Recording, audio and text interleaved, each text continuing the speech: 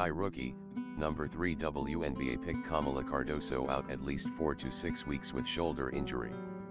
Chicago Sky rookie Kamilla Cardoso will miss at least 4 to 6 weeks with a shoulder injury.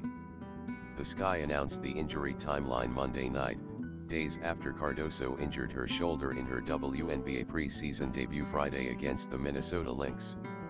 The team didn't offer details about the injury, just the timeline. It initially announced Monday that she would miss Tuesday's preseason game against the New York Liberty before announcing the long-term injury Monday evening. Rookie Brynna Maxwell will also be sidelined at least 3 to 4 weeks with a knee injury, the team announced.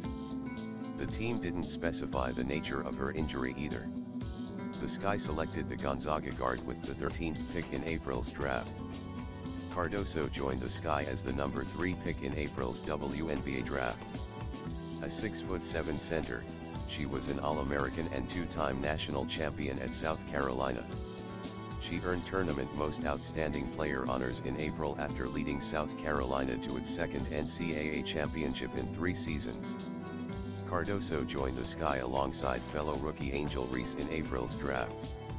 The Sky selected Reese 7th overall after her standout college career at LSU.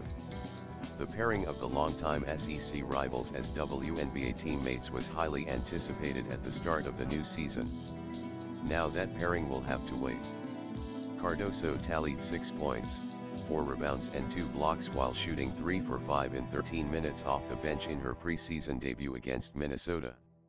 Chicago opens its regular season May 15th against the Dallas Wings.